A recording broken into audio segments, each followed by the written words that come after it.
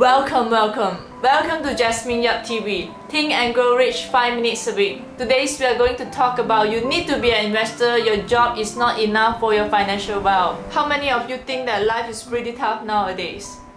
With the rise of electricity price, petrol price, cost of living, prices high but salary remains. What is your action plan? In this tough economy, many people just know how to complain and didn't do much about it. Let me share with you a story. Hey Jasmine, I know that you are talking about building financial wealth. I understand the logic behind it. The problem with that is I'm not motivated by money. I'm just happy with what I have now and I don't need or want anything else. Life is just great. I appreciate her honesty. I asked her a question.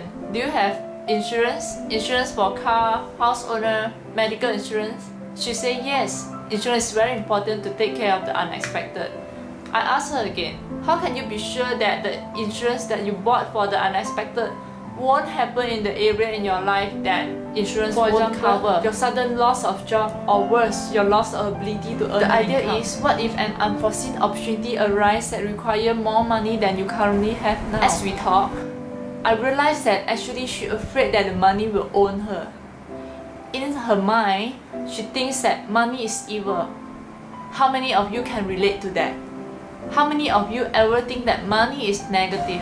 However, in my personal experience, I think that money won't change you at all. What it will do is to amplify who you already are. I believe that people are exposed to new opportunities and be empowered by it. Instead of being changed by money, it will just allow them to be more of who they really are.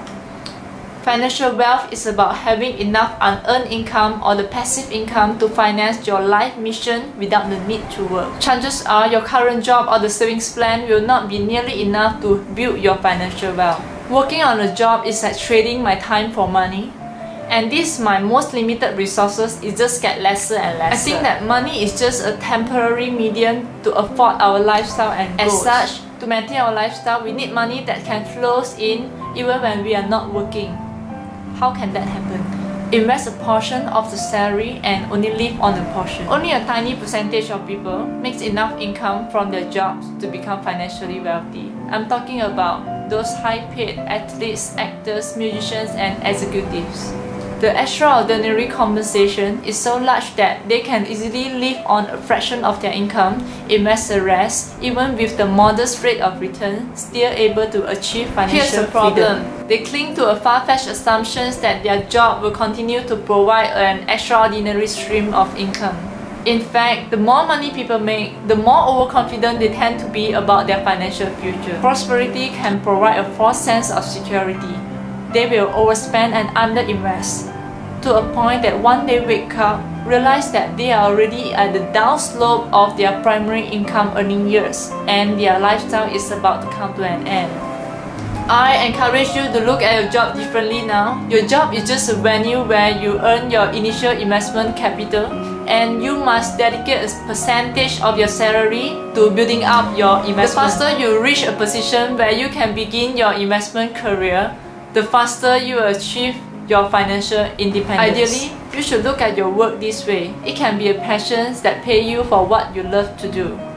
Some passions pay more than others. History indicates that job rarely pay enough to create financial independence. Job is job. Building financial wealth is something else. This is realistic. I encourage you to look at your job and financial independence this way. Thank you for watching Jasmine Yap TV. Think and grow rich 5 minutes next week. I'll be talking about property investor network. Who should you surround yourself with? Bye!